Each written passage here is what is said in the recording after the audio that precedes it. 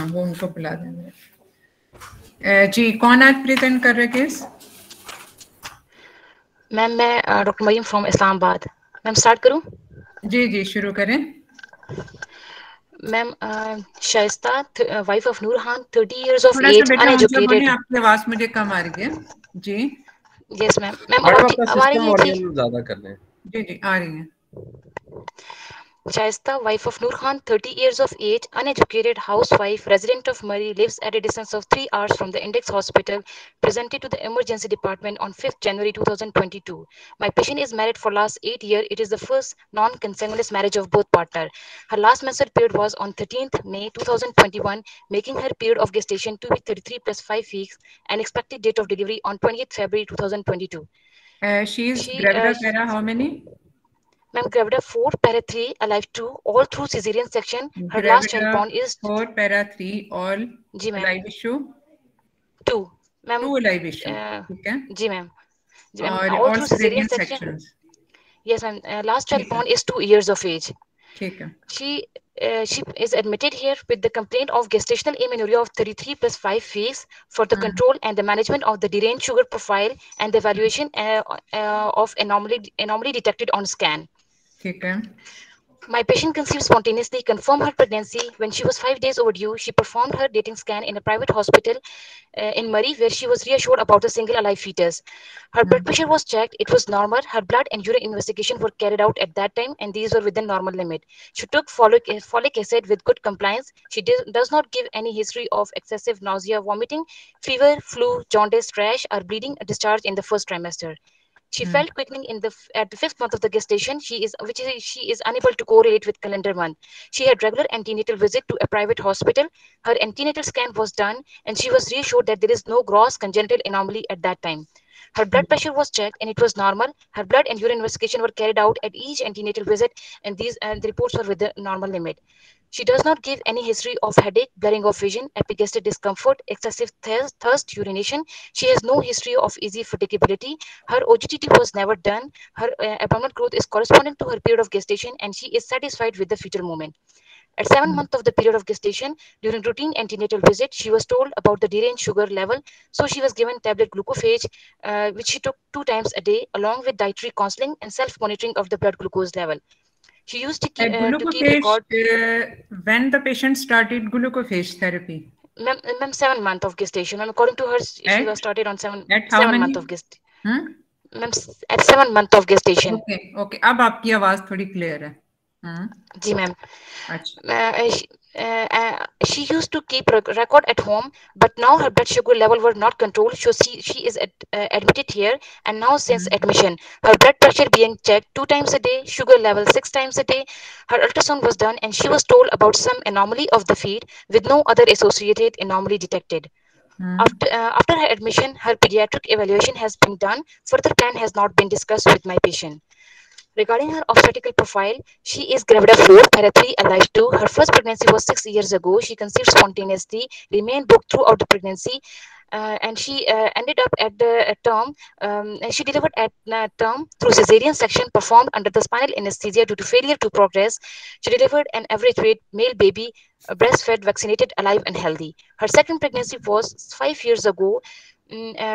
She conceived spontaneously, remained booked throughout the pregnancy, ended up in a cesarean section performed under spinal anesthesia due to decreased interpregnancy interval with no antepartum, intraoperative, and postoperative complication. She delivered a male baby, average weight, breastfed, vaccinated, alive, and healthy. Her third pregnancy was 2 years ago.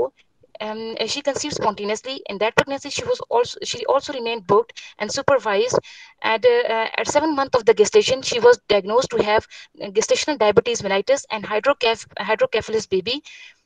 Gestation, according to my patient, gestational diabetes was well controlled with oral hypoglycemic agent. She delivered at 9 months of the gestation through cesarean section performed under spinal anesthesia. The baby had ventricular peritoneal shunting after the delivery of the baby, but the baby died at 7 months of the gestation due to some problem. The exact nature was not known to my patient. Regarding her gynecological profile, she had menarche at the age of the 13 year, regular cycle of 6 by 28 days, average flow with no history of the dysmenorrhea, dyspareunia, intermenstrual and postcoital bleeding. The couple never practiced any contraception method, and the pap smear was never taken. She has no other than that, she has her past medical history is not significant, and also her surgical history is also not significant. Her family, regarding her family history, her both parents are diabetic. She has normal sleep, appetite, and bowel habit. She is not non-smoker and not addicted to any illicit drug. Her husband is shopkeeper by profession. She lives in a rented house, and the daily requirements are met with difficulty. On examination, a young lady sitting comfortably on bed, well oriented in time, place, and person, with BMI of 24 kg per meter square and blood pressure of 120 by 70 millimeter of mercury. TMI Pulse कितना 80, आपने बताया? ma'am, 24 kg per meter square. Okay okay Blood pressure is 120 by 70 millimeter of mercury. Pulse is 82 beats per minute. Her temperature is 98.6 degree Fahrenheit, and respiratory rate is 18 per minute. She is not pale. Oral hygiene is satisfactory. Thyroid is not enlarged. There is no pedal and sacral edema. Breast examination reveals normal looking breast with no lump palpable in any quadrant. All axillary and accessible lymph nodes are not palpable.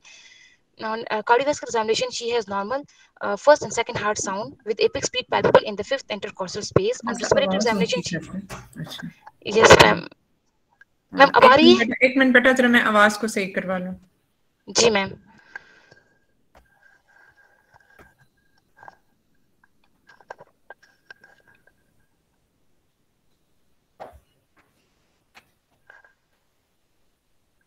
Vikas Windows volume low है जिसकी वजह से आवाज madam को कम जा रही है.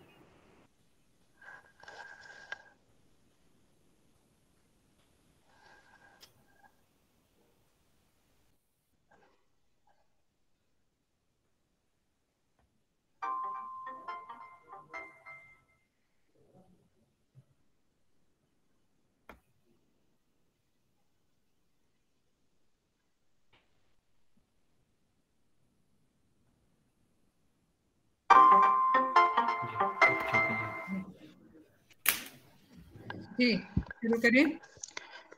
Ma'am, on abdominal examination, abdomen is soft, a protruding abdomen moving with respiration एक मिनट with no visible. एक मिनट बेटा, एक मिनट. जी जी मैम. थोड़ा सा जरा सा नीचे. हाँ वो बस ठीक है, मेरा ख्याल है इतना काफी होगा. हाँ जी बेटा शुरू करें. On abdominal examination, a protruding abdomen moving with respiration with no visible pulsation, visible pulsation, and phenyl scar is visible in the lower abdomen, and umbilicus is normal in position. On palpation, abdomen is soft, non-tender, with symphyso-fundal height of 32 centimeter, longitudinal-like cephalic presentation. Liker seems adequate clinically, with fetal heart rate of 127 beats per minute. Okay हो गया आपका खत्म सारा कुछ. अब summarise करें. 30 years of age, gravida 4, para 3, alive 2, with previous 3 cesarean section and previous history of hydrocaph in one baby. Now at 33 plus 5 weeks of gestation, having gestational diabetes mellitus, admitted here for the evaluation and the management of the deranged sugar profile and evaluation and workup of anomaly detected on scan. On examination, vitals are normal. On a per abdomen examination, abdomen is protuberant, with respiration with no visible pulsation, scar mark present in phenyl scar present in the lower abdomen. Abdomen is soft, non-tender on palpation. Symphyso-fundal height of 32 centimeter, longitudinal-like cephalic presentation. Fetal heart rate of 127 beats per minute. On investigation, she has deranged sugar profile, and all other investigations are within normal limit. Okay. What else you must have been asked the patient about history? History में आपको additional और क्या चीजें पूछनी चाहिए थी? Ma'am, regarding her anomaly. Anomaly तो उसने आपको बता दी कि अल्ट्रासाउंड पे कोई anomaly detect हुई है. And this is what she knows. I don't think she must be knowing the detail of that anomaly. Ma'am, she was told that the same anomaly in the feet. Rest of the information were not given to her. Okay. So what else? एक तो ये anomaly से related तो आपने बात कर ली. अगर उसको पता है कि किस टाइप की anomaly है तो आप उससे पूछोगे, वरना usually अगर anomalous बता भी दिया है तो this you have just to assume. लेकिन और इसमें आपको क्या पूछना चाहिए था? Ma'am, regarding the any drug intake, regarding her वो जो आपने पूछ family लिया। history of the any anomalous babies. चले, वो भी एक चीज है, वो एनॉमलीज का आपको पूछना चाहिए था। और um, if she is taking any her form of the diabetes, her gestational diabetes was diagnosed for the first time at 7 months of pregnancy. ऐसा yes ही है ma'am, ना? हाँ जी। previously she remained And booked then and she she was and then she started, हम इस वक्त present pregnancy की बात कर रहे हैं। जी ma'am, And then ji she ma'am, started oral hypoglycemic agents. yes ma'am, And now recently she has been found to be having uncontrolled blood sugar levels. yes ma'am. What about the period in between? Ma'am, since the start of the pregnancy, she was evaluating herself in a private hospital in Murray, and according to her, her blood sugar level were controlled. Ma'am, she had history of the gestational diabetes in the previous pregnancy, and during that, and नहीं she बेटा, was अभी well हम aware of. Previous pregnancy के पे बाद में आते हैं, इस वक्त हम प्रेजेंट Yes, ma'am. प्रेगनेंसी की बात कर रहे हैं। Yes, ma'am. She was well aware of how to monitor her blood sugar level, and her previous and she remained booked throughout the pregnancy. Even from the start of the pregnancy, she was booked in a private hospital, and at each antenatal visit, her blood sugar level were checked, and according to her, they were within normal range. So that all were normal, and now she has been found to be having uncontrolled blood sugar levels. Yes, ma'am. And However, this her is OGTT was never done. चले, वो तो उसका blood sugar level जो उसके diagnose हुए थे उस वक्त, और उस पे उसने मेटफॉर्मिन शुरू कर दी, और उसके बाद उसकी मॉनिटरिंग, होम मॉनिटरिंग चलती रही। And Yes, according ma'am. To the patient and according to that home monitoring, all blood sugar levels were with in normal limits, जिसके टारगेट्स यकीनन उसको बताए गए होंगे कि इतने ब्लड शुगर लेवल्स होने चाहिए fasting and post. Yes, ma'am. Yes, ma'am. She was. Yes, ma'am. She was हाँ knowing ji. that. Yes, ma'am. तो ये फर्दर कंफर्म होता है bye her obstetric examination, because so far no other complication of diabetes has been found as Yes. gestational fundal height is corresponding to gestational age and liker is Yes, ma'am. adequate. तो इसका मतलब है कि Yes, ma'am. Retrospectively इसका control ठीक था। अब Yes, ma'am. इसमें लेकिन जब भी पेशेंट डायबिटिक होता है तो उसमें फर्दर आप और क्या चीजें एडिशनल और क्या चीजें पूछते हैं? एक मिनट बेटा, आप जरा होल्ड करो। Hello Yes, ma'am. हेलो,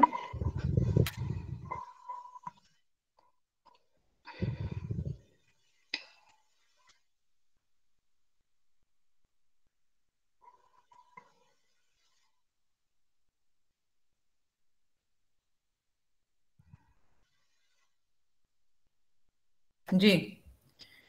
तो इसमें Yes, जो ma'am. एडिशनल मैटरनल कॉम्प्लिकेशन हो सकती हैं फॉर डायबिटीज, वो क्या हो सकती हैं, उसमें पेशेंट से हमने पूछना होता है। Yes, and regarding the symptoms of the raised blood sugar level, like polydipsia, polyuria, polyphagia, and the other complications, like if she Like is hepatic having. discharges, like urinary tract abnormalities, urinary symptoms, उसको भी ये सारी चीजें हमने पूछनी होती हैं, because there are increased chances of it, though the patient might not be having all these symptoms, but still these negative things has to be ruled out. ठीक है, ये एडिशनल चीजें Yes, इसमें आपने पूछनी होती हैं। अब इसका yes, ma'am. ओजीडीटी अगर कभी नहीं हुआ तो इसका फर्स्ट टाइम डायबिटीज डायग्नोस सिर्फ क्या सिंपल ब्लड शुगर लेवल्स पे हुई थी? Yes, ma'am. Private, ma'am. According to her, her blood sugar level were done at in Murray at private hospital, and there the level were deranged. But her OGTT was never not done at that time. Okay, And, yes, ma'am. चलिए अब हम आते हैं पास history की तरफ। जो पास history है, इसकी सेकंड प्रेगनेंसी में first time GDM was diagnosed. Ma'am, third pregnancy, yes, ma'am. The last one, last pregnancy, yes, ma'am. Yes, ma'am. 2 years ago, in her last pregnancy, she was diagnosed to last have. Pregnancy में हुआ, but हाइड्रोकेफलस was in the second pregnancy, in the second baby. Yes, ma'am. तो उसमें जो previous इसकी pregnancy थी, जो last pregnancy थी, इसमें when GDM was diagnosed, then what she was advised at that time? Ma'am, her metformin. hydrograph was or ma'am hydrograph भी last pregnancy में था और GDM भी last pregnancy में था. And ma'am, अच्छा, she was also ठीक है, taking the मैंने oral रजिस्टर इसमें hypoglycemic. सेकंड बेबी का किया, ठीक है, Yes, okay. yes, ma'am. Oral hypoglycemic पे ma'am, according to her, blood And sugar at level were what controlled with all. time of gestation this GDM was diagnosed in the last pregnancy? Ma'am, according to her, it was in between the 6 to 7 months. ठीक है। Do you think hydrocephalus was related to GDM in that pregnancy, last one, Ma'am, or these are two separate things? Ma'am, although ma'am, hydrocephalus is not a neural tube defect, and the hyperglycemia can cause most of the hydrocephalus can be caused by the gestation by the deranged sugar level. But ma'am, according to her, the baby was of average weight with the no increase like her, and the no other associated anomaly, ma'am. That rule देखो out that the blood क्या sugar. आप हाइड्रोकेफलस को neural tube defect में label करोगे? नहीं ma'am, हाइड्रोकेफ तो neural tube defect में नहीं आता. तो जो peculiar anomalies हैं which are associated with uncontrolled diabetes mellitus is Yes ma'am. neural tube defects, and Yes ma'am. only when it occurs in the first trimester, जब So yes neural ma'am, tube at the का period. closure हो रहा होता है. Yes ma'am. ठीक है, ये open neural tube defects होते हैं, न्यूरल ट्यूब के क्लोजर में मसला होता है. तो Yes ma'am. इसलिए जीडीएम के साथ इसकी क्लोज Association एसोसिएशन नहीं. नहीं है. Yes ma'am. अब हम आते हैं इसका इसमें मेरा ख्याल है पास्ट हिस्ट्री में तो अब और कोई ऐसी सिग्निफिकेंट चीज नहीं रही, अलबत्ता फैमिली हिस्ट्री में आपने अबाउट फीटल एनॉमलीज, जो फैमिली हिस्ट्री है फीटल एनॉमलीज की, वो आपने इसमें मिस की, वो भी इसमें मेंशन होनी चाहिए. Now Yes ma'am. Coming to the risk factors present in this patient. Yes ma'am. Ma'am, she is multicravida, having previous 3 cesarean sections, and gestational diabetes mellitus, and previous history of the hydrocef baby, and also anomalous baby in this pregnancy. And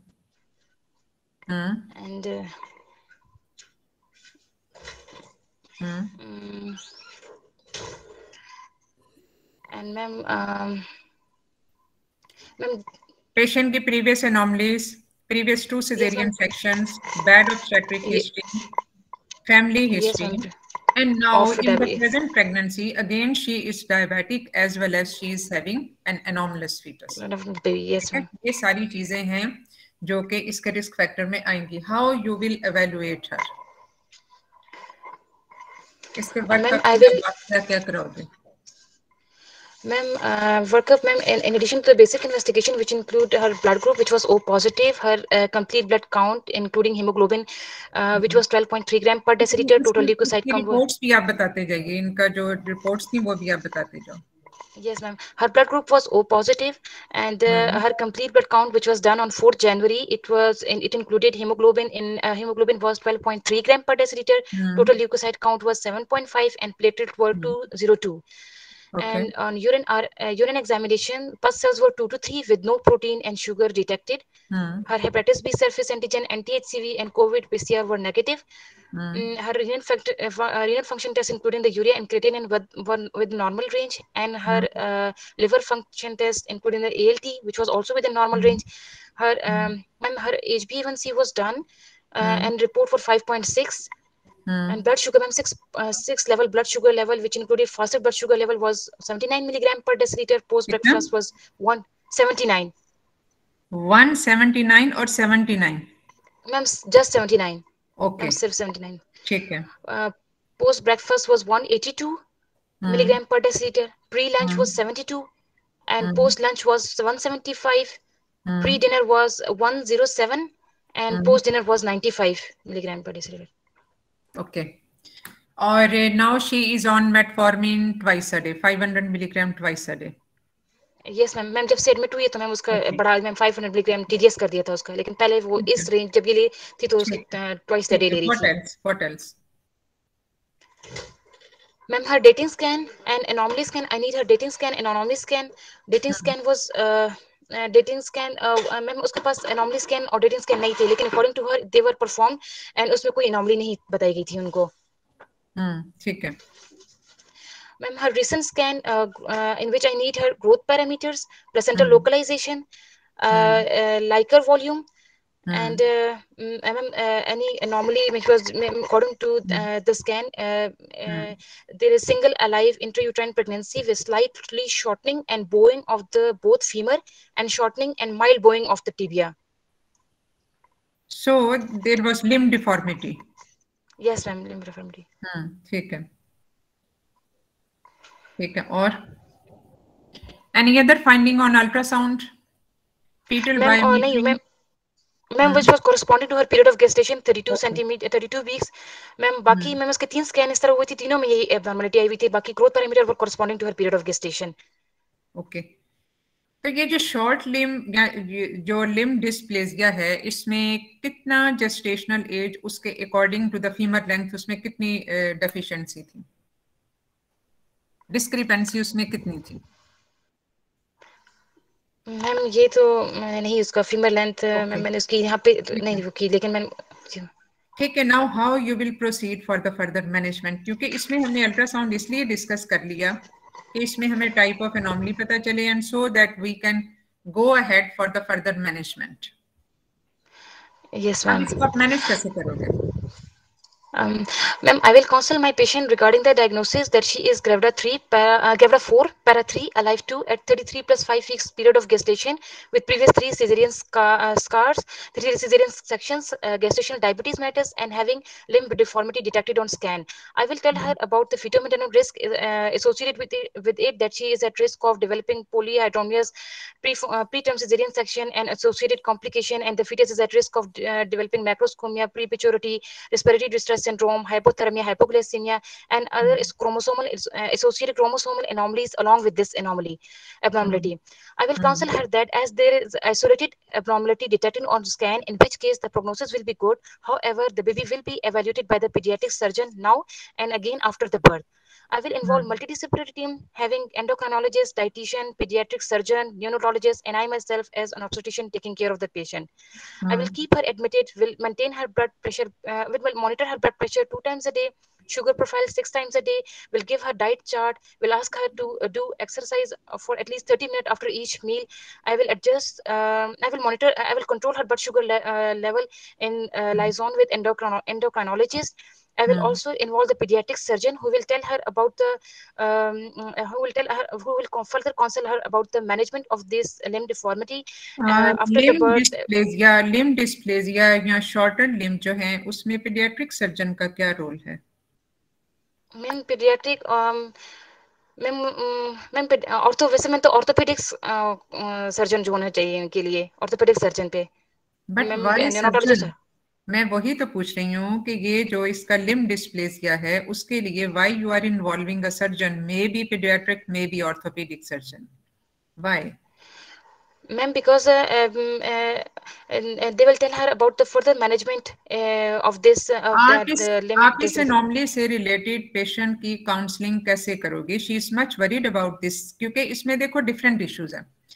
इसमें patient की जो previous anomaly थी और probably due to that anomaly that baby died later on, previous 2 sections हैं, so we are not much confused about the cesarean, उसका mode of that we know already. Placental location is at normal site, so again not a worrying thing. बाकी diabetes के बारे में जहां तक ये सारे आपने मुझे 6 लेवल्स बताए, what is your opinion about these levels? Are you satisfied with these levels? Ma'am, her postprandial level are deranged. Ma'am, which ma'am, I asked her about the diet which she was taking, and ma'am, according to her, she was not taking the diet which is rich in having more glycemic index and glycemic load. But maybe she was not taking the diet properly. That is why her postprandial level were deranged. So probably by modifying the diet, this thing will also be corrected. Just need a little bit more educating the patient. इसलिए वो इतना कोई बहुत बड़ा issue नहीं है, वो भी मैनेज हो जाएगा। और you can increase the dose of metformin if there is some need of it. Otherwise, all fasting levels are within normal limit, are within acceptable limits. Okay, तो उसका भी बहुत बड़ा इशू नहीं है। Now the patient is much worried about this anomaly because previously she had the anomalous fetus, which died later on. तो इसमें इसकी आप काउंसलिंग और इसकी मैनेजमेंट क्या करोगे? Because this will be the main point for discussion in your bio. Yes ma'am, I will ma'am, ये मुझे समझ नहीं आती, इस वजह से मैंने कहा कि वाला केस डिस्कस कर रहे थे कि मैम कि ऑर्थोपेडिक सर्जन जो है वो ही मैम उनके पास रेफर करेंगे मैम, क्योंकि इनकी वैल्यूएशन पीडियाट्रिशियन से हुई थी उस जब वक्त। भी कोई एनोमली होती है ना, तो उसमें आपने कंपैटिबिलिटी विद लाइफ, ये कंपैटिबल विद लाइफ है या नहीं है, वो आपने देखना होता है। उसका प्रोग्नोसिस क्या है वो आपने देखना होता है। तो आपके ma'am. ख्याल में ये लिम्ब डिस्प्लेसिया की रीजन क्या थी इस पेशेंट में? It is just incidental or there is some reason behind it? Ma'am, Non-consensual है? yes ma'am, she has non-consanguineous marriage. Ma'am, उसके जो है ना ma'am, if now at this period of gestation, this could be, we can label it as an incidental finding, and further evaluation will be done after the delivery of the fetus. And I will counsel her that as there is only isolated abnormality detected on the scan, so in this case the prognosis is good, and this condition is compatible with life, so we will prolong the pregnancy, and further evaluation will be done after the delivery of the fetus in क्योंकि collaboration with basically the चूंकि आपको biometry, इसकी fetal biometry का बिल्कुल उस तरह से पता नहीं है, उसके जो फीमर लेंथ कितनी है, उसमें बेसिकली एग्जैक्ट अगर इंफॉर्मेशन हो कि उसमें बेसिकली स्वेरिटी ऑफ एनॉमली कितनी है, तो तभी इस पे फाइनली कुछ कमेंट किया जा सकता है, because it may be just a relevant finding by one ultrasonologist only that needs to be counter checked and verified. Anyway, if we accept it as such, तो उसमें भी this is compatible with life. तो कम से कम patient, अगर कोई और anomaly इसके साथ कोई और को एग्जिस्टेंट एनॉमली नहीं है which you have to screen in detail, तो अगर कोई और एनॉमली नहीं है तो this is compatible with life. तो इसलिए क्योंकि अब इसमें ऑन डेटिंग स्कैन पे तो खैर इसका नहीं पता चलता, एनॉमली स्कैन पे भी इनिशियली ये आइडेंटिफाई नहीं हुआ, और उसमें बाज दफा इतना ये लिम्ब डिस्प्लेसिया का इतना बहुत ज्यादा हमें इंफॉर्मेशन नहीं होती, but still we can reassure the patient that this is compatible with life. और इस वक्त हम ओपिनियन तो पीडियाट्रिशियन से ले लेते होते हैं, but what they give opinion is that first the baby should be delivered and then we can give opinion. सिर्फ उस सूरत में उनका ओपिनियन चाहिए होता है जिसपे हमें टर्मिनेशन चाहिए होती है, if it is considered to be incompatible with life.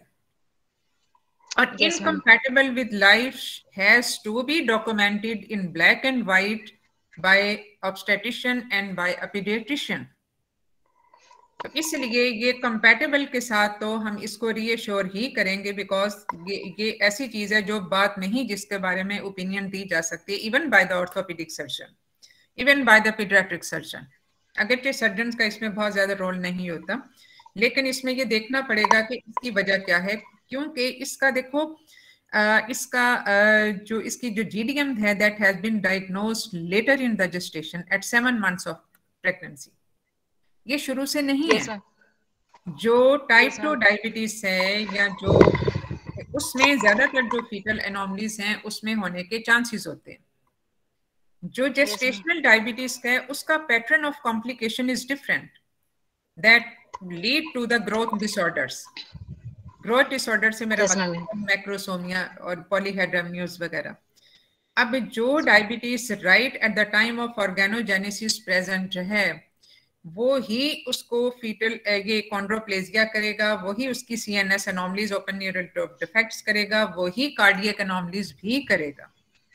So if we are very much sure that the diabetes was diagnosed at around 7 months of pregnancy, so probably this diabetes is again not a reason for that.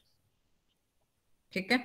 Yes ma'am. अगर Ma'am, if previously she had GDM and later on she was in the postnatal period, she did not follow her up for this for the diagnosis and medication. जो आपकी ये वो वाला period है in between these two pregnancies, या ये जो 2 साल का पिछला पीरियड है जो आपकी हिस्ट्री पे भी मिसिंग है, क्योंकि आपने उस हिस्ट्री में कहीं मेंशन नहीं किया हुआ कि उसने in between inter pregnancy interval में कोई अपनी स्क्रीनिंग करवाई या ना करवाई. मैम नहीं करवाई थी, मैम नहीं हो गई ना, तो इसलिए मैम मैं कह रही हूँ अगर पेशेंट ने ना करवाई हो तो फिर कम से कम आप उससे साइन एंड सिम्टम्स पूछते हो और फिर उसमें उसको जरा थोड़ा सा एवेलुएट करते हो. एज्यूम कर सकते हैं, मतलब अगर कोई आपसे पूछे कि आपके ख्याल में ये क्या हो सकता है, तो पिछली दफा भी इसका GDM सेकंड ट्राइमेस्टर में डायग्नोज हुआ, इस दफा भी इसकी डायबिटीज सेकंड ट्राइमेस्टर में डायग्नोज हुई. So probably ये normoglycemic होगी in between the 2 pregnancies. Yes. Ma'am, secondly, further confirmation is by HbA1c, which is normal.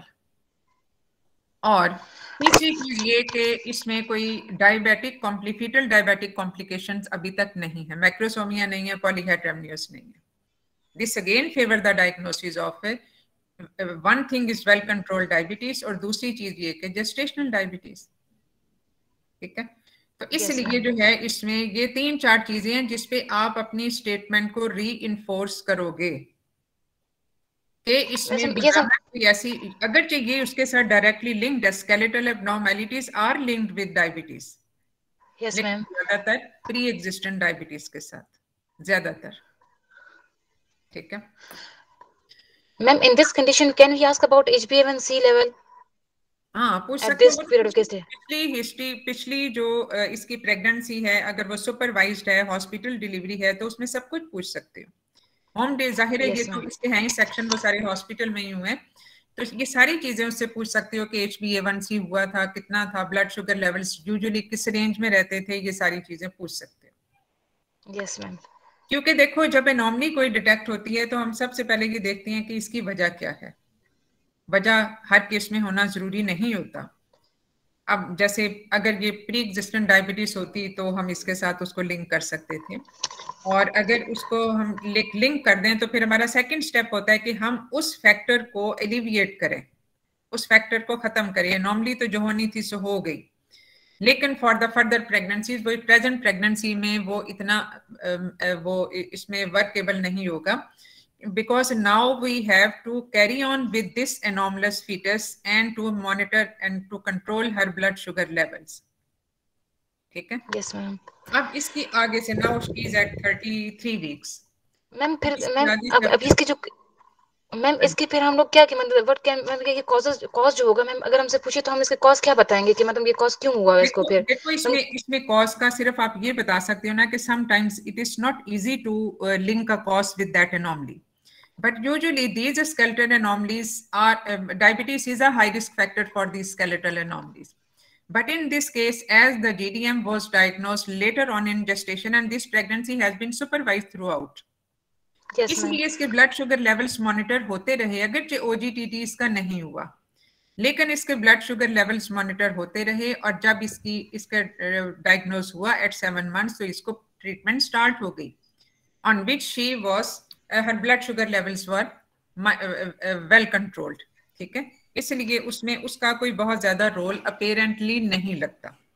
Ma'am इसमें क्रोमोसोमल हम कह सकते हैं क्योंकि मैम इसको हाइड्रोकैफ भी हुआ है कह तो सकते हैं, हाइड्रोकॉफ के. बिल्कुल कह सकते हैं, जाहिर है एक जेनेटिक डिफेक्ट है, वो तो हम कह सकते हैं, यस वो मैम. तो हम कह सकते हैं. ठीक है. Yes ma'am. तो इसमें यस मैम. सेकंड पॉसिबिलिटी फिर कोई क्रोमोसोमल जेनेटिक म्यूटेशंस की ही होगी. अब इसके बाद हम जो बात करना चाह रहे हैं वो ये कि इसमें अब हम इसकी फर्दर मॉनिटरिंग और मैनेजमेंट कैसे करेंगे. 33 वीक्स पे है, आपने इसको कहा I will keep her admitted, why? Ma'am, till her blood sugar level are completely control. Till that, ma'am, I will give her the diet chart. Ma'am, will control her blood sugar level. And will do her evaluation by the endocrinologist. After and will do her ma'am wo pediatric consultation. And then I will discharge her once her blood sugar level are controlled. And then I will call her for follow up on weekly basis. At 36, at each visit, I will take the history. Will examine her. Will check the home record of the blood sugar level. If everything is normal, I will prolong the pregnancy. At 36 weeks, I will अब discuss her. इसके जो blood sugar levels हैं ये आप once these are control, क्योंकि आप उसको तभी घर भेज रहे हो जब उसके ब्लड शुगर लेवल जो कि सिर्फ पोस्ट मील ही उसके डिस्टर्ब्ड हैं, Yes, और ma'am. And you are planning to modify her diet at the moment for these Yes, ma'am. rearranged blood sugar levels post prandial. So Yes, once ma'am. the control is achieved, what you will tell the patient to monitor how many blood sugar levels a day?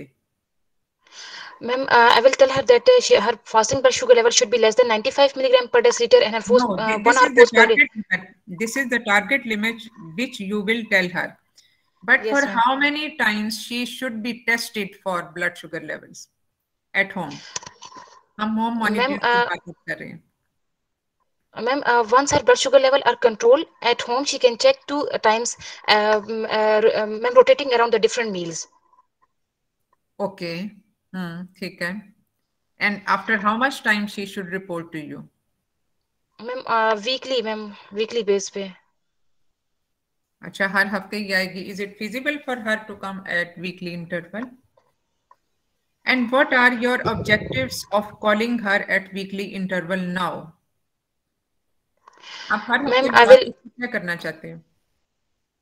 Ma'am I will ask ma'am, क्योंकि वो home record रख रही है तो ma'am उसका वो home record check करूंगी.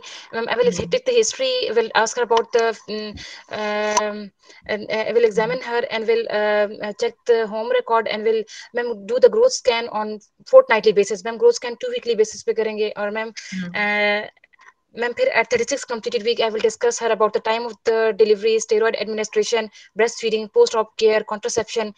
And ma'am, I will admit her at 38 completed week for the repeat elective lower segment cesarean section.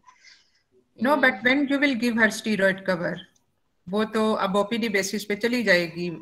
हो सकता है मजीद 2-4 दिनों के बाद ही ये घर चली जाए. तो इसको स्टीरॉयड कवर आप क्यों देना चाह रही हो और कब दोगे? मैम इसको steroid cover ma'am 37 completed week पे मैम इसको स्टीरॉयड कवर देंगे, क्योंकि मैम इफेक्ट तो मैम 38 पे डिलीवर कर रहे हैं तो 37 पे देंगे, क्योंकि मैम इफेक्ट तो 1 वीक तक ही रहता है स्टीरॉयड्स का, तो मैम 37 पे दे सकते हैं. प्रीवियस 3 सिजेरियन सेक्शंस हैं. यस मैम 38 कंप्लीटेड वीक्स पे 38 कंप्लीटेड वीक्स पे इसका सेक्शन करोगे आप? Yes ma'am. हाँ. In order to remember, because my patient is having diabetes and she has high risk of the respiratory distress syndrome, and in order to reduce the chance of the respiratory distress syndrome, I will deliver her at 38 weeks, because the risk is at 37 completed week it is 6%, at 38 completed weeks the risk is reduced to 3%. So I will, in order to reduce that chance, I will, and previously she has bad obstetrical outcome. In order to, in view of that, I will deliver her at 38 completed weeks. Okay, अब इसके जहां तक हम follow up visits की बात कर रहे थे, अब चूंकि आपने इसका कंट्रोल करके भेज दिया, what happens at home you don't know, and how much compliant she is. Apparently she looks to be compliant, लेकिन जो पहला विजिट इसका घर भेजने के बाद होगा वो कम से कम आप 1 हफ्ते के बाद जरूर करोगे, क्योंकि बेसिकली आपने जस्टिफाई करना होता है. ये नहीं है कि अगर मैंने ये कहा कि आपने 1 हफ्ते बाद वो कैसी आएगी patient, you have to justify that why I am calling her at 1 weekly interval. और वो इसलिए आप करोगे कि फिर आपने ये देखना है कि घर पे जाके इसकी कंप्लायंस या डाइट कंट्रोल वो कैसा था. Is there anything bad happening with the blood sugar level, और एंड मोर ओवर जो ब्लड शुगर लेवल्स का जो कंट्रोल है वो जैसे जैसे जेस्टेशनल पीरियड आगे जाता है वैसे वैसे उसके पोर होने के चांसेस होते हैं. So that you review on weekly basis in this case. कम से कम इसकी इनिशियल विजिट 1 हफ्ते के बाद होनी चाहिए. And if everything is okay, then you can give a gap of 2 weeks, and then again after 1 week you have to see the patient. लेकिन इस वक्त ज्यादा सेफ जो है, अगर कोई बहुत मेजर इशू नहीं है पेशेंट के बार बार आने में, या कोई इतनी बहुत दूर है कि उसको 4-5 घंटे लग जाते हैं आने में, तो बेहतर है कि इसको आप वीकली इंटरवल पे देखो. अदरवाइज फिर आप उसको अदरवाइज 2 वीक्स पे कर सकते हो. But if there is anything, अगर इसमें कोई कंट्रोल ब्लड शुगर लेवल्स का कोई कॉम्प्रोमाइज हो जाता है इन बिटवीन, तो वो फिर अनडिटेक्टेड रहेगा. ठीक है, तो इसलिए इसमें सेफ्टी ज्यादा है. अब the time mode of delivery पे तो कोई क्वेश्चन है ही नहीं. टाइम ऑफ डिलीवरी पे जो है, इसमें आई एग्री दैट डायबिटिक्स में आरडीएस होने के चांसेस ज्यादा हैं. तो इसलिए इसको 37-38 के दरमियान में, अगर पेशेंट बिल्कुल एसिम्प्टोमेटिक है, सब चीजें उसकी ठीक चल रही हैं, तो better do her section eight 38 weeks. लेकिन अगर कोई प्रॉब्लम चल रहा हो तो उससे पहले भी अर्लियर आप इसको कर सकते हो, but it is better to have it. And जो इसका डेक्सा कवर है, डेक्सा कवर इसमें चूंकि आरडीएस के चांसेस होते हैं, तो फिर उस सूरत में जो है वो आप उसको डेक्सा 37 पे, I agree again with that. ठीक है, अनलेस के कोई प्री टर्म लेबर के कोई साइन सिम्टम्स इसमें चल रहे हों, उस सूरत में आप उसको पहले दे सकते हो. लेकिन जब आप डायबिटीज इसको स्टीरॉयड कवर दोगे तो be aware that blood sugar levels might go higher. तो इस वजह से वो उसको भी आपको फिर मैनेज करना पड़ेगा, and probably she can not manage it at on OPD basis. And for that purpose you need to admit the patient for 2 or 3 days जब आपने इसको डेक्सा कवर देना होगा. ठीक है। Yes, ma'am. देखो जो एडमिशन वाली बात है ना, एडमिशन इसमें अब with the previous 2 babies at home, तो उसके साथ फिर इसका जरा थोड़ा सा एडमिशन को आपको जस्टिफिकेशन ज्यादा स्ट्रांग देने की जरूरत होती है। Yes, ठीक है, ma'am. कि इसको मैंने ये करना है इस वजह से जो है इसकी, लेकिन अदरवाइज आपकी जो मैनेजमेंट है otherwise it was okay. Now अब Yes, ma'am. अभी ये ऑलमोस्ट इसका चौथा सेक्शन है। You can Yes, be ma'am. asked about the complications during the 4th section. ठीक है, अब उसमें प्लेसेंटल लोकेशन बड़ी इंपॉर्टेंट हो जाएगी, और उसमें ये है कि प्लेसेंटल लोकेशन में अगर एक कोई नॉर्मल सब चीजें हैं तो फिर तो कोई इशू नहीं है। लेकिन if you Yes, have ma'am. Been asked a scenario कि जिसमें प्लेसेंटा की location is anterior and you are Yes, ma'am. Dealing with the 4th variant section, तो आपको वो भी पता होना चाहिए कि उसमें problem how to enter the uterus with the interior placenta, या अगर प्लेसेंटा प्रीविया है तो उसमें कैसे मैनेज करना है। तो ये सारी चीजें हैं जो एज एन एसेसरी या साइड क्वेश्चंस के तौर पे पूछी जा सकती हैं। Yes, ma'am.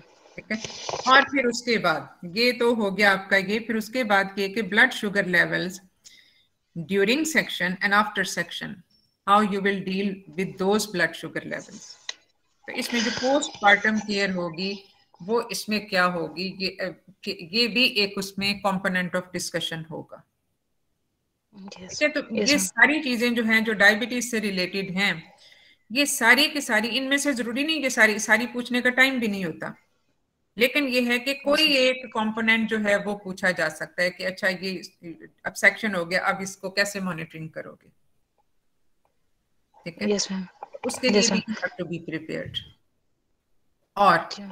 इस जो बड़ी एक इम्पॉर्टेंट चीज है कि इसका हम चौथा सेक्शन कर रहे हैं, will you consider her tubal ligation और not. Ma'am, I have discussed with my patient regarding the different methods of contraception. She was agreed for a long-acting intrauterine contraceptive device, but she was not willing for the bilateral tubal ligation. ठीक है, इसके जो पहले 2 बच्चे हैं उसकी edges क्या थी, लास्ट बॉर्न चाइल्ड तो 2 years बैक है ना, लेकिन पहले जो 2 Yes, बच्चे हैं ma'am. उनकी एजेस Ma'am क्या थी, was ma'am 6 years or 5 years. 6 or 5 Ma'am, अभी years। लास्ट यस मैम अभी जो उसके पास लाइफ था वो मैम वो and 5 now years now of the age का है. प्रेजेंट सिनेरियो में जो प्रेजेंट प्रेगनेंसी के इसका स्टेटस हमें नहीं पता अभी। ठीक है, यस तो इस वजह से इसमें, और पेशेंट की एज 30 years है, तो इस वजह से हम इसमें लॉन्ग एक्टिंग रिवर्सिबल जो है वो इसमें कर सकते हैं। ट्यूबल लाइगेशन का इसमें डिसीजन थोड़ा सा रिस्की हो जाएगा। ठीक है, मैम. Yes ma'am. तो इसमें लॉन्ग एक्टिंग रिवर्सिबल कॉन्ट्रासेप्शन का ज्यादा बेहतर ऑप्शन है, दो we can go both way. अगर सपोज कोई ऐसी सर्जिकल कॉम्प्लिकेशन हो जाती हैं या उसमें और कोई चीज है तो that can be discussed at that time, but for the present scenario जो हमने केस डिस्कस किया, इसमें long acting reversible contraceptive choices will be more practical. Yes ma'am. ठीक है, तो इसमें बाकी जो पोस्ट ऑपरेटिव मैनेजमेंट है उसके बारे में, कब कितनी आपने ब्लड शुगर लेवल्स मेंटेन करनी है, कितने कितने मॉनिटर करनी है उसको, फिर मेडिसिन आप रीस्टार्ट करोगे नहीं करोगे, और फिर उसके बाद उसका पोस्टनेटल बेसिकली मॉनिटरिंग कैसे होगी। बाय पोस्टनेटल आई मींस के later on after the puerperium. ठीक है, तो ये सारे एस्पेक्ट्स जो हैं ये you need to know that. ठीक है, इसमें यस और कोई मैम. क्वेश्चन आपका? Assalamu alaikum, ma'am. जी बस Ram. Ma'am, regarding steroid cover, you said कि we will give it at 37 weeks. But if patient is already admitted, then shouldn't we give it earlier, या हम उसको end पे दोबारा admit करके दें? Because वो recurrent admissions भी examiner at times they don't like it. तो हम उसको दोबारा admission की बात करें? ये भी एक कंट्रोवर्शियल है कि हम इसको नियर टू डिलीवरी टाइम दें, क्योंकि उसका फिर मैक्सिमम इफेक्ट उस तरह से होगा। लेकिन ये दोनों तरीकों से आप इसको अप्लाई कर सकते हो, क्योंकि फिर ज़ाहिर है डेफिनेटली जो स्टीरॉयड का इफेक्ट है वो 1 हफ्ते तक मैक्सिमम रहता है। जी मैम. तो giving it at a letter gestation will be more practical, but if there is some need for it, और नीड इसमें क्या होगी, अगर कोई इसमें आपको सिम्टम्स ऐसे लग रहे हैं कि जिसमें प्रीटर्म सेक्शन करने की आपको जरूरत पड़ गई, तो उस सूरत में इसको अभी while she has been admitted, तो इसमें हम इसको लगा सकते हैं। अदरवाइज चूंकि मैक्सिमम इफेक्ट इसका 1 हफ्ते तक है, अगरचे हम उसमें सेकंड डोज रिपीट अमूमन नहीं करते, थोड़ा सा इफेक्ट उसका परसिस्ट करता है, लेकिन ज्यादा बेहतर चॉइस ये होगी कि हम इसको later on before the elective caesarean section हम इसको कर दें, और चूंकि ये फोर्थ सिजेरियन सेक्शन होगा, फोर्थ प्रेगनेंसी है इसकी, so chances of going into labour are quite high after 37 weeks. तो इसलिए भी उस टाइम पे जो है वो हमें जो है वो लगा देना फिर जस्टिफाइबल है, मे बी एट 36 और 37 weeks. Okay, ma'am. And ma'am, the second question is regarding elective section. If a patient is previous 2, 3, but there is no medical comorbidity, वो एक simple हम section की तरफ लेके जा रहे हैं, then should we proceed at 39 week या उससे पहले हमने previous 3, 4 को कोई है, क्योंकि guidelines में ऐसा कोई नहीं mention। हाँ, ऐसा मेंशन नहीं है, लेकिन जो हमने अपने ओन पे एक चीज डिसाइड की होती है, और जनरली ज्यादातर हॉस्पिटल्स में ऐसा ही होता है कि प्रीवियस वन के साथ अगर कोई ऐसी उसकी इंडिकेशन है फॉर द रिपीट सेक्शन, तो वो हम 39 से पहले नहीं करते। और अगर ये सेकंड प्रीवियस 2 सेक्शंस हैं या प्रीवियस 3 सेक्शंस हैं, तो फिर preferably eight 38 weeks. Previous 3 and 4 के साथ तो बाद दफा इवन 37 पे भी आपको डिसाइड करना पड़ता है। और अगर कोई और रिस्क फैक्टर ना हो, कोई पेन वगैरह का मसला ना हो, it is better to do it at 38 weeks. लेकिन बार दफा ये, क्योंकि देखो जैसे आपने उसको मल्टीपल कट्स तो नहीं दिए होते यूट्रस में, आप एक ही जगह से बार बार जा रहे होते हो, या अगर फर्ज किया आपने पिछले स्कार से थोड़ा सा ऊपर भी इंसिजन दिया उसको while doing the repeat caesarean section, तो that incision has been repaired and by fibrous tissue, not by the myometrium, and fibrous tissue distensible नहीं होता। यानी जब ये लेटर इन प्रेगनेंसी आएगा, जब बच्चे का साइज भी बड़ा हो जाता है, तो उस सूरत में stretching of the scar tissue, chances of give way, उसके डिहिसेंस के भी चांसेस बढ़ जाते हैं, खास तौर पे जब ये रिपीट सिजेरियन सेक्शन हो, रिपीटेड फाइब्रस टिश्यू जब बन जाता है। तो सिर्फ इसमें एक चीज होती है, but again we can individualise it, कि उसमें कोई मैक्रोसोमी, कोई लार्जर फॉर डेड बेबी तो नहीं है, कोई पॉलीहाइड्रामियोस तो नहीं है। अगर वो चीजें हों तो probably we have to consider it at 37 weeks. और या फिर उसमें अगर फर्ज किया कोई बहुत स्मॉल फॉर जेस्टेशनल एज है जिसमें इतना स्कार डिस्टेंड नहीं हो रहा, तो उसमें हम थोड़ा सा लेट भी जा सकते हैं। लेकिन ऑन जो एक जनरल उसकी जो प्रिंसिपल्स होता है वो ये कि previous 1 39 and previous 2 and 3 eight 38, previous 3 को कभी कभी 37 पे कर लिया जाता है अगर ऐसा कुछ मसला हो। Previous 4 is definitely to be carried out at 37 or 36 weeks even sometimes after giving steroid cover. ठीक है, thank you so much ma'am. अस्सलाम वालेकुम मैम। मैम मुझे गायनी का एक क्वेश्चन पूछना है। मैम मैंने एक पेशेंट देखी है, she is 33 years of age, patient is para 1, abortion 0, para 1 ma'am उसका thalassaemia, she is non case of thalassaemia minor, और husband is also known case of thalassaemia minor. The baby died after 7 years of age, मतलब eight 7 years of age उसकी death हो गई थी। और ma'am 9 patient क्यों, उसमें रीजन क्या थी डेथ की? क्या बेबी थैलेसीमिया मेजर के साथ था? मैम प्रोबेबली यही था, क्योंकि patient was not known about the reason के क्या रीजन थी। लेकिन जो थैलेसीमिया मेजर होती है उनको तो ट्रांसफ्यूजन, उनकी बड़ी टिपिकल हिस्ट्री जी होती है, जी वो पता मैम चल जाता मैंने उसे पूछा था कि उसमें एक हुई थी, वो कह रही थी 1 to 2 टाइम ट्रांसफ्यूजन उसे हुई थी, लेकिन शी डोंट नो, मतलब उसने एग्जैक्टली मुझे बताया नहीं, because she was very irritated about her problem. Ma'am 5 साल पहले पेशेंट की ना, उसके बाद after the death of the baby patient की मायोमेक्टमी हुई थी due to fibroid uterus, and after 5 years she suffer with irregular menstrual cycle, और उस इरेगुलर मेंस्ट्रुअल साइकिल के लिए उसने मल्टीपल ट्रीटमेंट ली, cyclical, non cyclical, hormonal, non hormonal, और according to the patient उसकी कंप्लेन जो है ना बिल्कुल सेटल नहीं हुई। और उस दौरान उसने ओवुलेशन इंडक्शन भी 2-3 दफा ली ना, बट पेशेंट ने कहा कि मतलब I was not able to conceive, और no she has from the last 2 months she has a complain of pen, lower abdominal pain थी, जो मतलब मेंसेस के साथ भी स्टार्ट हो रही थी, विदाउट मेंसेस भी थी, कॉन्टिन्यूस पेन थी, लेकिन माइल्ड टू मॉडरेट इंटेंसिटी की थी। और नो मैम जो है ना उसको ब्लीडिंग इरेगुलर मेंस्ट्रुअल साइकिल भी था, और ma'am according to the patient स्टेरोसाल्पिंजोग्राफीज all was done, मतलब नो उसकी जो कंप्लेन वो ये थी, एक तो उसका इरेगुलर मेंस्ट्रुअल साइकिल था, and secondly she wants to conceive, and जब मैंने मैम उसका मतलब उसके लोअर एब्डोमेन पे मैंने एग्जामिनेशन के लिए हाथ ही रखा तो वो उसने शी बिगन टू क्राई ना, मतलब उसने मुझे एग्जामिनेशन नहीं करने दिया। Ma'am on ultrasound there was posterior multiple fibroids है उसकी यूट्रस में ना, एंड शी वाज एडमिट, और मतलब due to this irregular menstrual cycle, although she is also known case of thalassemia minor, she got multiple transfusions, मतलब उसको personal blood और iron की ट्रांसफ्यूजन थी। और उनको उन्होंने एडमिट किया हुआ था, उसको एडमिट किया हुआ था उन्होंने पेशेंट को स्टेक्टमी के लिए। और मैम पेशेंट की मैंने बहुत हिस्ट्री प्रोब की तो उसने कहा कि मेरे ना ससुर को पेल्विक टीबी था, जिसका she took care of that patient ना। तो मतलब मैंने जो उसका डिफरेंशियल और डायग्नोसिस बनाया, तो मैम मेरा फर्स्ट डिफरेंशियल ये था कि मैं उसके फाइब्राइड यूट्रस रखूंगी, associated can be associated with first एंडोमिट, secondly pelvic tuberculosis with endometriosis हो सकती है। और मैम मतलब मुझे लेकिन देखो इसमें हिस्टेरोसल्पिंगोग्राफी इसकी कब हुई थी?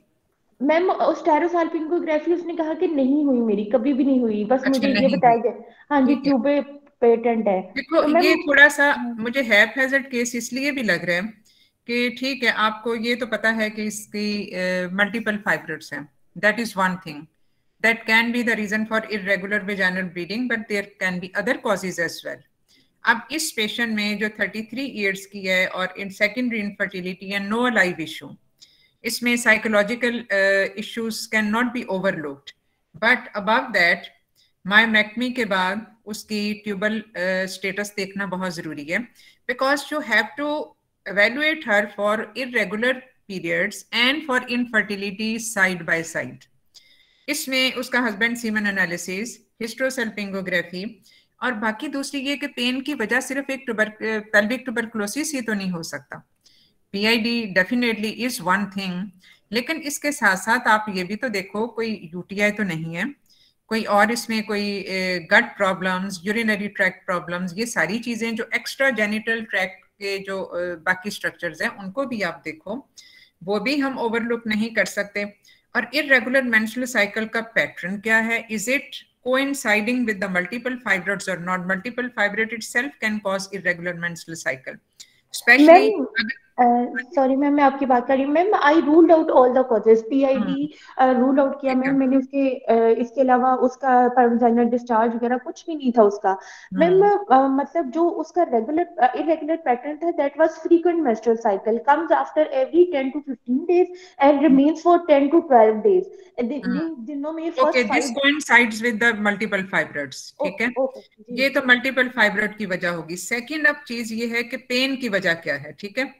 अब मल्टीपल फाइब्रोइड हैं, वो इरेगुलर मेंस्ट्रुअल साइकिल के साथ आपने रिलेट कर दिए, provided you have ruled out all other causes for pen pelvis. तो क्या ऐसा है कि कुछ फाइब्रोइड डिजेनरेट कर रहे हों जिसकी वजह से उसको क्रॉनिक पेल्विक पेन है?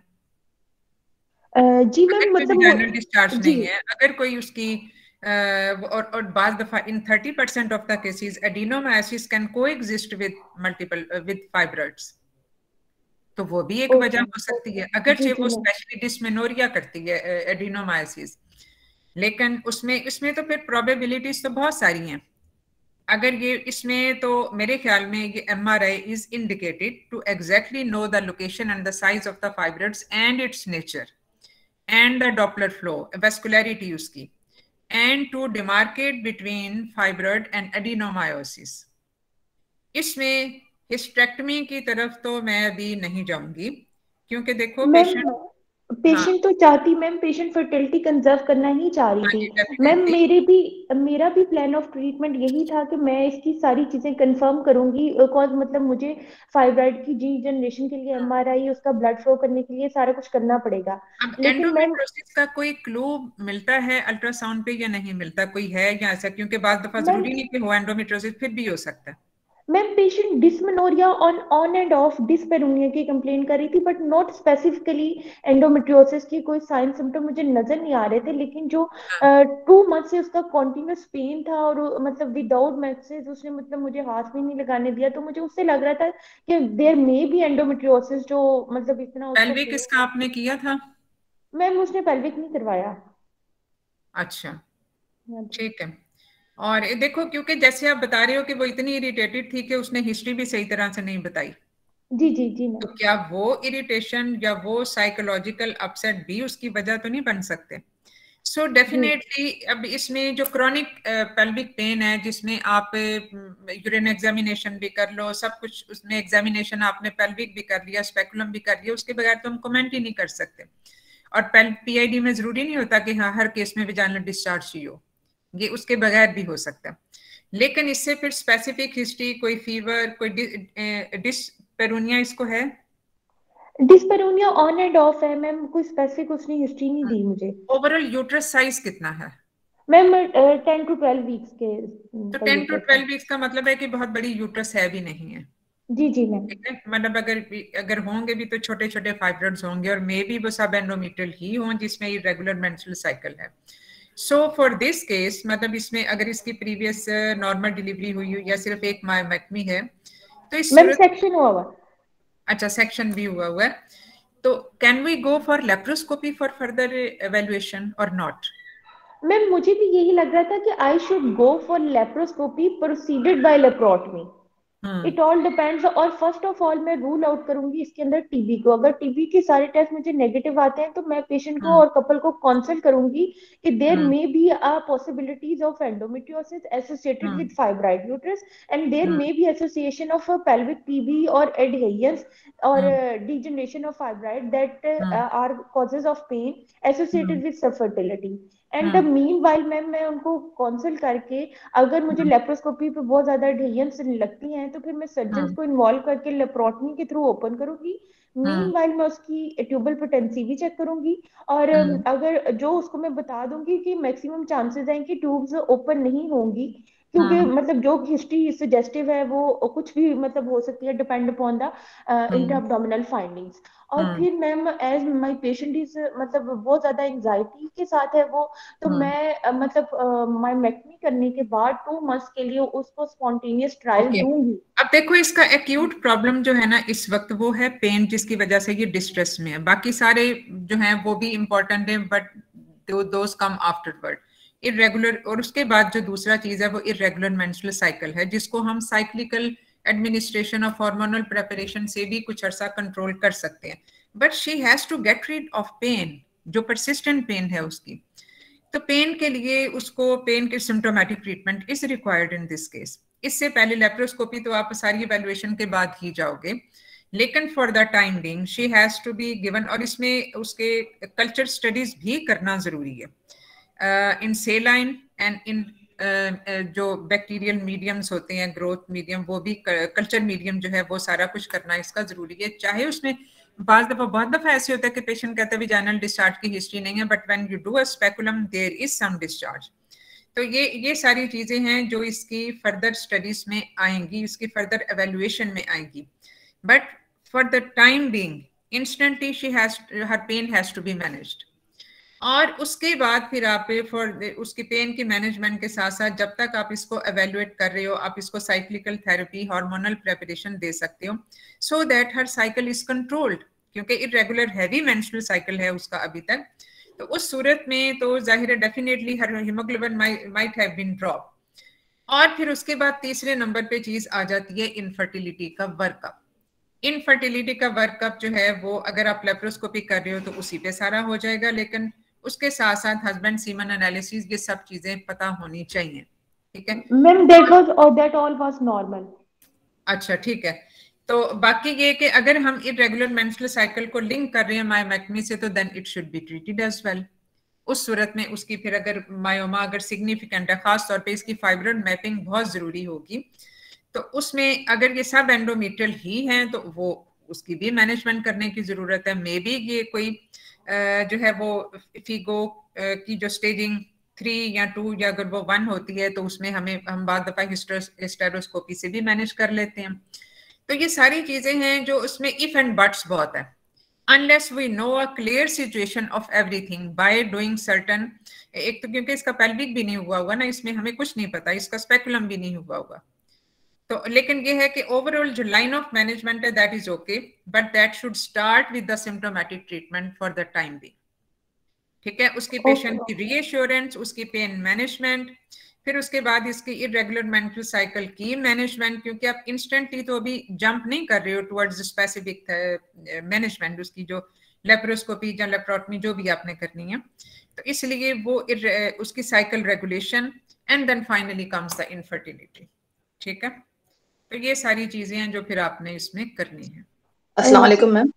मैम ये मैम ये जो मरियम का पेशेंट है, मैम हाँ इस जी, इट मीन्स के इस पेशेंट को जो है मायोमेक्टमी भी की जा सकती है, और वो भी जो है मैम ट्यूबल पेटेंसी भी चेक की जा सकती है। देखो तो मैम ये हो अब सकता है कि हम मायोमेक्टमी इज उसको वन ऑफ द सर्जिकल जो थिंग्स। है अब पोस्ट ऑप मेडिकल मैनेजमेंट की आप बात कर रहे हो?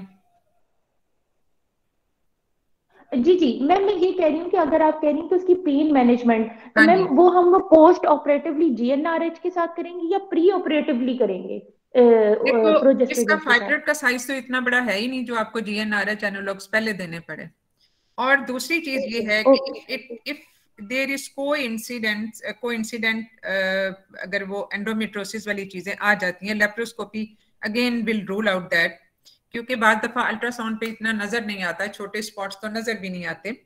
और तो उस सूरत में जीएनआरएच एनालॉग्स वो उसमें फिर पोस्ट ऑपरेटिव रोल होगा, बट नॉट नाउ। और दूसरी चीज ये कि इरेगुलर मेंस्ट्रुअल साइकिल जो हम फाइब्रोइड के साथ इसको लिंक कर रहे हैं, साइकिल रेगुलेशन तो उसमें होनी ही हार्मोनल ट्रीटमेंट के साथ है। Now among the other options for medical management, इसमें जीएनआरएच एनालॉग्स तो वो एक चीज है। अब फाइब्रोइड अगर फर्ज किया इसमें इतना ज्यादा वो नहीं आता, सब एंडोमेट्रियल नहीं आता, इट इज इधर मायोमेट्रियल और सब सिरोजल, तो फिर तो हमने रेगुलर मेंस्ट्रुअल साइकिल को उसके साथ भी लिंक नहीं हम कर सकते। तो उस सूरत में भी हार्मोनल थेरेपी आ जाती है। अगर ये hormonal therapy fails to control her symptoms, यानी अगर ये इरेगुलर मेंस्ट्रुअल साइकिल फिर भी रहता है या हैवी मेंस्ट्रुअल ब्लीडिंग उसकी परसिस्ट करती है, यानी पेशेंट का साइकिल रेगुलेट हो गया लेकिन हैवी ब्लीडिंग फिर भी परसिस्ट करती है, only then the GnRH analogues will come into action, क्योंकि बाद ये सिर्फ बाकी जो फेल्ड मेडिकल ट्रीटमेंट पे उसमें ये फिर काम आते हैं। अब ये पेशेंट जो है, अब चूंकि इसका इरेगुलर साइकिल के लिए हमें जीएनआरएच एनालॉग्स का इसमें कोई रोल नहीं होगा for irregular cycle, only when she is having heavy menstrual bleeding, और if you want to have amenorrhoea in that patient, तो सिर्फ उस सूरत में। फाइब्रोइड इतने बड़े नहीं है कि जिनका साइज हम श्रिंक करना चाहें बाय गिविंग जीएनआरएच एनालॉग्स। तो thank you so much ma'am. जी ठीक है जी जी मैम ये मैम, बता दीजिए। मरियम, हाँ जी, अस्सलाम वालेकुम मैम। बस मैम ये मरियम का पेशेंट है, ये पेशेंट तो ओरल हाइपोग्लाइसेमिक ड्रग्स पे थी, जी तो जी, इसमें हम स्टेरॉइड अगर 34 वीक मतलब हमें देना पड़ जाए, स्टेरॉइड इसमें देना पड़ गया हम्म, 34 वीक पे, या हम दे रहे हैं 37 वीक पे, तो क्या जैसे इंसुलिन डिपेंडेंट पेशेंट्स होते हैं उनको हम उनकी हम डोज इंसुलिन बढ़ा बढ़ा देते हैं? देते हैं। जी, उनकी डोज बढ़ा, तो इस पेशेंट में ओरल हाइपोग्लाइसेमिक जब पेशेंट ले रही है, ओरल हाइपोग्लाइसीमिक बढ़ा दो फॉर द टाइम बीइंग, अच्छा ठीक है। और कम से मैम कम। दूसरा, देखो इसमें उसकी उस मतलब जो उसकी जो डोज रेंज है वो तो काफी वाइड है मेटफॉर्मिन की, तो अभी तो ये सिर्फ बहुत मिनिमम डोज में 1000 ग्राम्स ले रही है, अभी मिलीग्राम्स ले रही है। ठीक ठीक है, है मैम। तो इसकी डोज को आप बढ़ा सकते हो अकॉर्डिंगली, फिर उसके बाद वापिस आ जाओ। और मैम उसको उसी तरह बढ़ाएंगे जिस तरह दिया हुआ है उन्होंने कि 20-40% बढ़ा दो, जैसे इंसुलिन की 20-40% हाँ बढ़ाते हैं? हाँ, उसी अच्छा तरह मैम, से हम बढ़ा सकते हैं, आप ऐड कर दो 250 की वाली ऐड कर दो। ठीक है मैम, थैंक यू मैम। दूसरा सवाल मेरा मैम ये है कि ये ओरल हाइपोग्लाइसेमिक जो हम सिजेरियन सेक्शन करते हैं, इसको हम रात में एनपीओ कर देंगे, लेकिन रात वाली डोज हम देंगे इसको। अब मॉर्निंग में जो जो वो सिजेरियन होता है जो कि हाई रिस्क पेशेंट होते हैं, जो शुरू से इंसुलिन पर होते हैं, उनको तो हम इन्फ्यूजन लगा देते हैं। अब इस पेशेंट के साथ हम क्या करेंगे? मॉर्निंग की डोज स्किप तो हम कर देंगे, लेकिन क्या हम डेक्स्ट्रोसलाइन का रात से हम जो स्टार्ट करते हैं वो भी स्टार्ट करेंगे, और क्या देखो इसको इन्फ्यूजन अमूमन लगाएंगे? अमूमन जो पेशेंट लेता है जो ओरल हाइपोग्लाइसीमिक एजेंट लेता है उसकी डोज सुबह शाम ही होती है ज्यादातर। ठीक है, शाम वाली डोज उसने एज पर रूटीन ले ली, सिर्फ सुबह वाली डोज मिस कर दी, तो देयर आर चांसेस, लेकिन उसके साथ साथ उसका लंबी फास्टिंग भी चल रही है, सो हाइपोग्लाइसीमिया के चांसेस भी इसमें होते ही हैं। सो अब दोनों सिनेरियो हो सकते हैं कि या तो ब्लड शुगर लेवल उसके कम है, उसको 5% स्टार्ट कर दो, या फिर उसके ब्लड शुगर लेवल जो रेसिप्रोकल हाइपरग्लाइसीमिया होता है, वो अमूमन इस तरह के जो ओरल हाइपोग्लाइसीमिक वाले होते हैं उनमें ये फिनोमेना बहुत कम देखने में आता है कि वो एक लंबी फास्टिंग के बाद वो एक रेसिप्रोकल हाइपरग्लाइसीमिया आ गया। तो इसलिए जो उसको है, फिर उसको हाइपरग्लाइसीमिया को ज़ाहिर आपने ओरल के साथ तो नहीं ट्रीट करना, फिर आप उस हाइपरग्लाइसीमिया को ट्रीट करोगे bye insulin in 5% dextrose water, डेक्सट्रोसेलाइन, ठीक है। तो इसलिए इसको जो ओरल के साथ है वो बहुत ज्यादा उस तरह से हमें सिर्फ मॉनिटर करना पड़ते हैं ब्लड शुगर लेवल्स। लेकिन अगर पेशेंट बहुत ज्यादा हाई डोज पे है तो फिर ये प्रॉब्लम हो सकती है, फिर हमें उसकी फ्रीक्वेंट मॉनिटरिंग भी करनी पड़ेगी और उसके हिसाब से हमने इंसुलिन के साथ या इंसुलिन के बगैर 5% देना, वो फिर उस पर डिसाइड होगा। ठीक है मैम, यानी रात में हम डेक्सट्रोसेलाइन की स्टार्ट जरूर करेंगे क्योंकि तो एनपी हो गई है पेशेंट। नहीं तो आम हालात में पेशेंट जो है वो रात को एनपीओ ही होता है, वो रात को उठ के खा तो नहीं रहा होता। जिस अच्छा, पेशेंट को हाँ आप हाँ ओरल हाइपोग्लाइसेमिक दे रहे हाँ, हो यस मैम, उसको यस अगर मैम। स्टार्ट करना है तो सुबह 6 बजे से फिर करो। ठीक है मैम, फिर हम देखते रहेंगे कि बढ़ेगी तो हम फिर स्लाइडिंग स्केल टाइप का इंसुलिन से हम हाँ लगा जी, देंगे। हाँ जी। Thank you ma'am.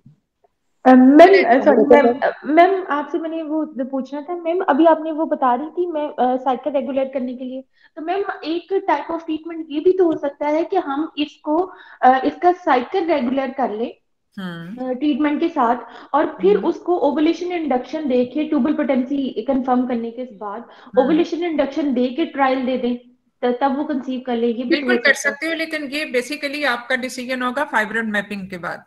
ओके, क्योंकि देखो, जिसके लिए एमआरआई वो। अगर तो सब एंडोमेट्रियल फाइब्रोइड आपके डिटेक्ट हो जाते हैं तो that again can cause infertility, may be a reason for infertility, implantation error हो सकते हैं। मायोमीट्रियल के साथ प्लस माइनस, सब सिरोजल का कोई रोल नहीं इनफर्टिलिटी में, और ना ही कोई मेंस्ट्रुअल इरेगुलरिटी में कोई रोल है, तो उनको तो आप वैसे ही स्किप कर दोगे।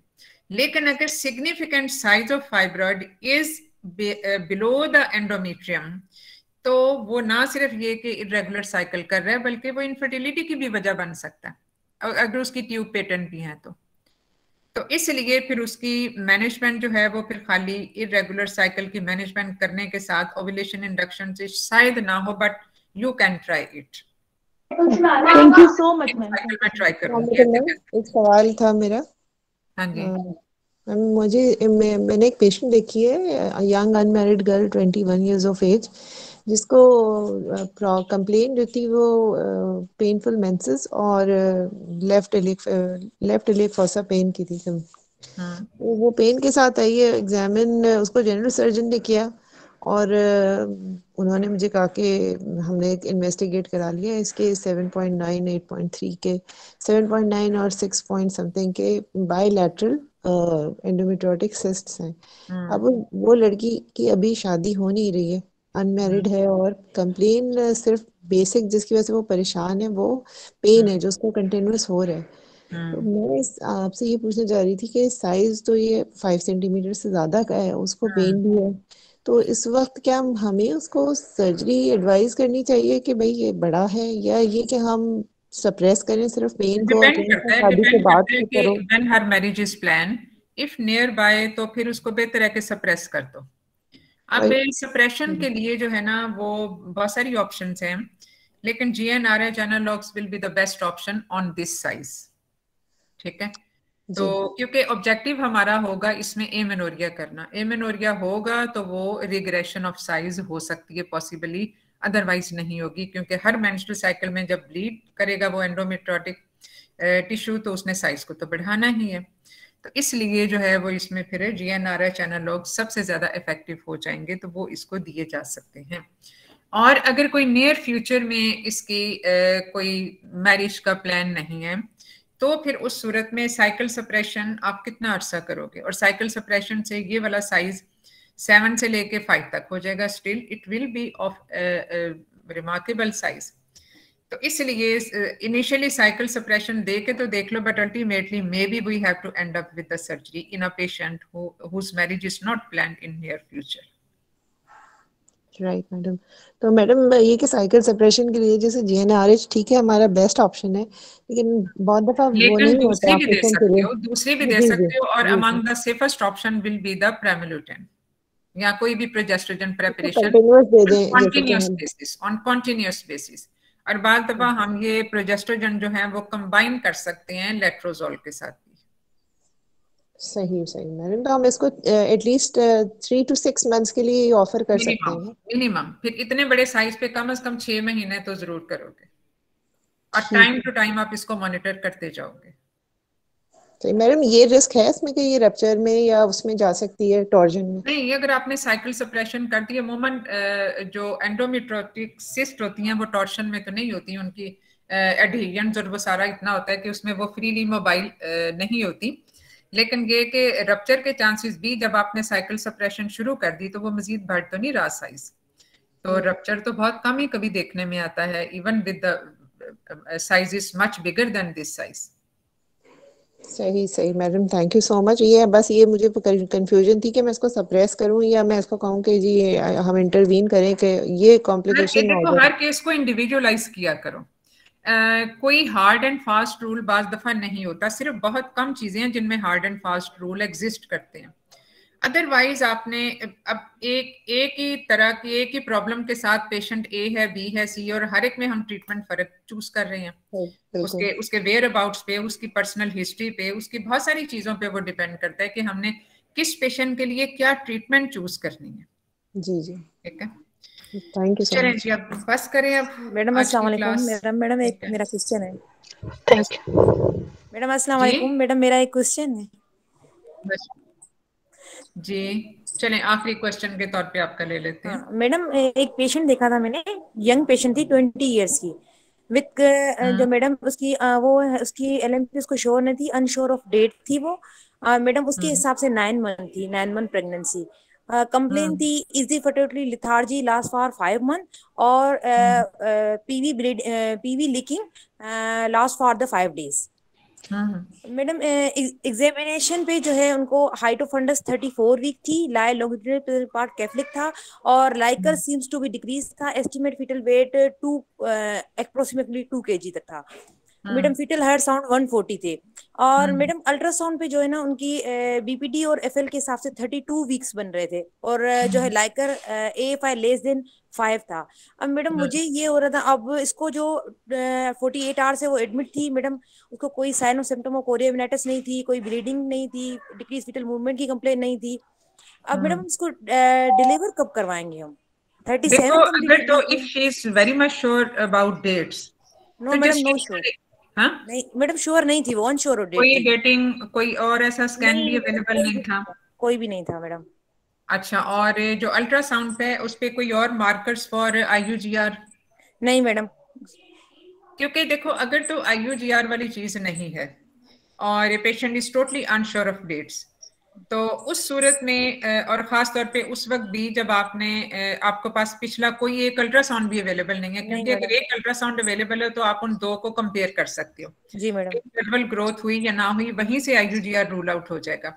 But in case you don't have a single ultrasound with you, previous ultrasound और सिर्फ अभी का मौजूदा अल्ट्रासाउंड है, तो फिर आप मौजूदा अल्ट्रासाउंड के हिसाब से उसका डिसीजन लोगे, and then you will consider it as a case of pre term rupture of membrane, and you will deal with this case as per merit for the case of preterm rupture of membrane, जिसमें हम conservative management चलाते हैं जी और madam. जिसमें monitoring करते जाते हैं, और उसको पेशेंट को जो है वो हमने मॉनिटर बस करना होता है, उसमें डिलीवर तो नहीं करना होता। नहीं मैडम, AFI इनका लेस देन 5 है, तो फिर हम इसको कहाँ तो वो तो तक प्रेगनेंसी फिजियोलॉजिकल है ना, monitor? AFI if less than 5 और पेशेंट की हिस्ट्री है रप्चर ऑफ मेम्ब्रेन की, तो इसका मतलब है कि ये फिजियोलॉजिकल है due to rupture of membranes. Ji madam. उसमें तो इतना थ्रेट नहीं है जितना पैथोलॉजिकल ओलिगोहाइड्रोमियोस में होता है। फिर मैडम हम इसको और there is pathology behind स्पॉन्डिस it। Labour के लिए छोड़ देंगे?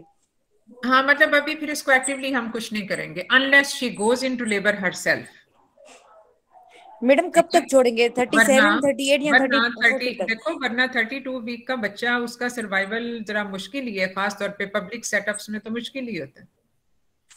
तो इसको इसको अगर हम कंसिडर करें इसको 32 वीक्स पे, जी मैडम। तो 32 वीक्स के बाद हमने इसको कंजर्वेटिव मैनेजमेंट पे चलाना है till the time she remains stable and asymptomatic. DEXA वगैरह लगा के, एंटीबायोटिक्स वगैरह दे के, HVS करवा के, उसकी मॉनिटरिंग फॉर इन्फेक्शन करके, और फिर उसके बाद अगर कोई इन्फेक्शन के साइन सिम्टम्स आते हैं या लैब पैरामीटर्स आते हैं, देन डिलीवर हर, अदरवाइज उसको कंजर्वेटिव मैनेजमेंट पे चलाते जाओ। और इसमें वैसे तो अमूमन ये होता है कि रप्चर ऑफ मेम्ब्रेन हो जाए तो 34 वीक्स पे डिलीवर कर दो, but you have to review your neonatal nursery facilities. Ji madam. 34 हफ्ते का बच्चा आपकी नर्सरी में बच सकता है या नहीं बच सकता, वरना ओके फिर मैडम। बेहतर होता है कि अभी इसको फिर चलने दो जब तक वो एसिम्प्टोमेटिक है। ठीक है, चलो अब जी हम मैडम। क्लास खत्म थैंक यू करते मैडम, हैं। Thank you so much. Thank you so much ma'am. Thank you so much ma'am, बहुत शुक्रिया मैडम।